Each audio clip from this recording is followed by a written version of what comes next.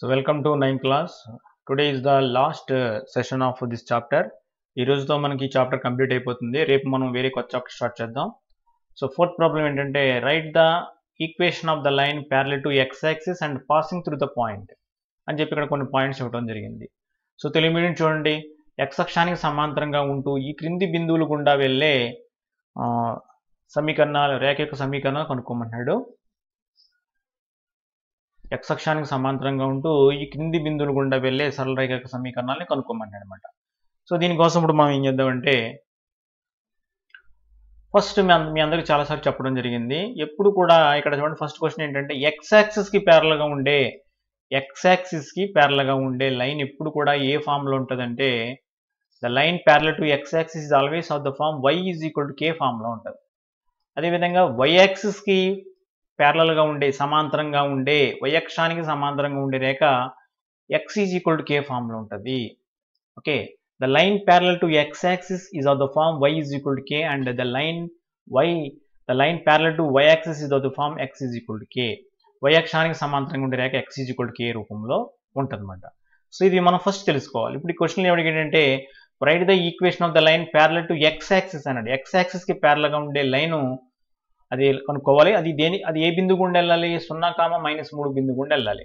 So మనం దీనికి question చేయాలంటే the line parallel to y axis ఈ విధంగా రాసుకోవాలి. The line parallel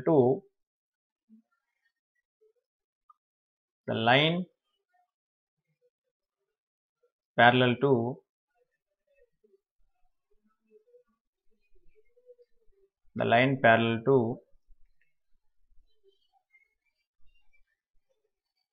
x-axis,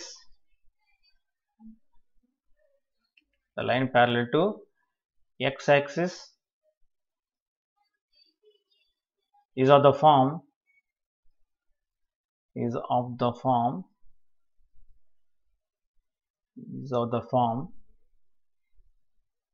y is equal to k. So x-axis కి ప్యారలల్ గా ఉండే లైన్ ఇప్పుడు కూడా y is equal to k form లో ఉంటుంది. దేర్ఫోర్ దీనిలో ఫస్ట్ క్వశ్చన్ చేద్దాం. ఇప్పుడు ఇక్కడ 0, -3 ఉంది కదా, అంటే x వాల్యూ అంతా 0 అవుతుంది, ఇక్కడ y వాల్యూ -3 అవుతుంది. ఇప్పుడు therefore the required line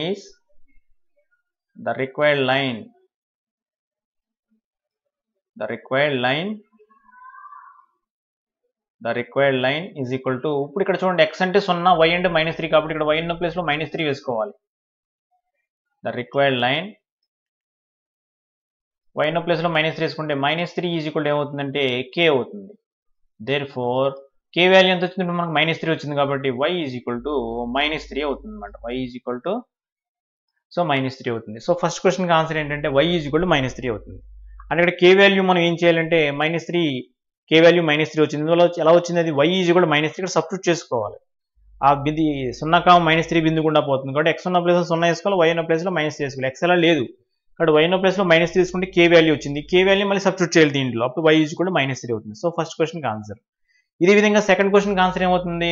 y is equal to 4 అవుతుంది. ఎందువల్ల x యాక్సిస్ ప్యారలల్ గా ఉండేది y is equal to k form లో ఉంటుంది. ఇక్కడ k వాల్యూ ఎంత అవుతుంది అంటే 4 అవుతుంది అనమాట. ఎందువల్ల మనం x ఉన్న ప్లేస్ లో 0, y ఉన్న ప్లేస్ లో 4 వేసుకుంటే k వాల్యూ 4 వస్తుంది అనమాట. సో సెకండ్ క్వశ్చన్కి ఆన్సర్ ఏంటంటే y ఈజ్ ఈక్వల్ టు 4 అవుతుంది. థర్డ్ క్వశ్చన్కి ఆన్సర్ ఏంటంటే y ఈజ్ ఈక్వల్ టు -5 అవుతుంది. అదేవిధంగా ఫోర్త్ క్వశ్చన్కి ఆన్సర్ వచ్చి y ఈజ్ ఈక్వల్ టు 4 అవుతుంది. సో ఈ విధంగా మనం ఈ ప్రాబ్లమ్స్ అన్ని కూడా చేసుకోవాలి. చాలా సింపుల్ ప్రాబ్లమ్స్ ఇవి, అసలు ఏం కన్ఫ్యూజన్ లేదు మనకి. So the line parallel to x axis is of the form y is equal to k అని గుర్తుపెట్టుకోవాలి. గుర్తుపెట్టుకున్న తర్వాత మనం ఏం చేయాలంటే y is equal to k లో x ఉన్న ప్లేస్ లో 0 వేసుకోవాలి, y ఉన్న ప్లేస్ లో -3 వేసుకోవాలి. అప్పుడు k వాల్యూ ఎంత వచ్చింది? -3 వచ్చింది. Therefore y is equal to -3 అవుతుంది. అలాగే ఇక్కడ నెక్స్ట్ ప్రాబ్లం y ఉన్న ప్లేస్ లో 4 వేసుకుంటే y ఈజ్ ఈక్వల్ టు 4 వచ్చింది. ఓకే, k వాల్యూ 4 అవుతుంది కాబట్టి y ఈజ్ ఈక్వల్ టు 4 అవుతుంది. అదే x ఉన్న ప్లేస్ లో 2, y ఉన్న ప్లేస్ లో -5 వేసుకోవాలి. x లేదు కాబట్టి y ఉన్న ప్లేస్ లో -5 వేసుకుంటే k వాల్యూ వచ్చి -5 అవుతుంది. Therefore y is equal to -5 అవుతుంది. అలాగే 3, 4 తీసుకున్నట్లయితే y ఈజ్ ఈక్వల్ టు 4 అవుతుంది. సో ఈ ప్రాబ్లమ్స్ ఈ విధంగా చేయాలి.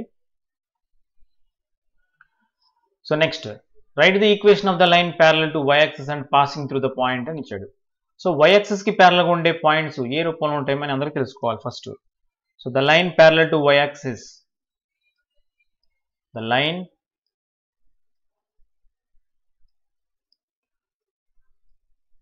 the line parallel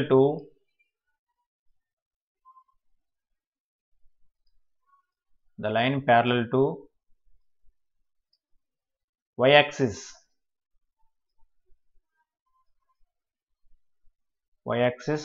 is of the form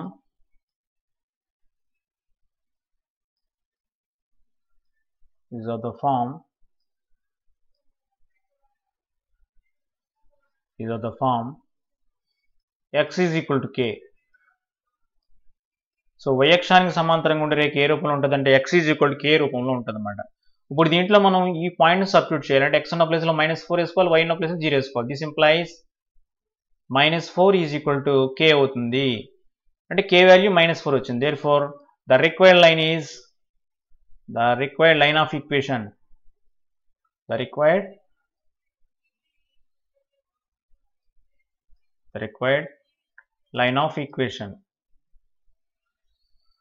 the required line of equation is equal to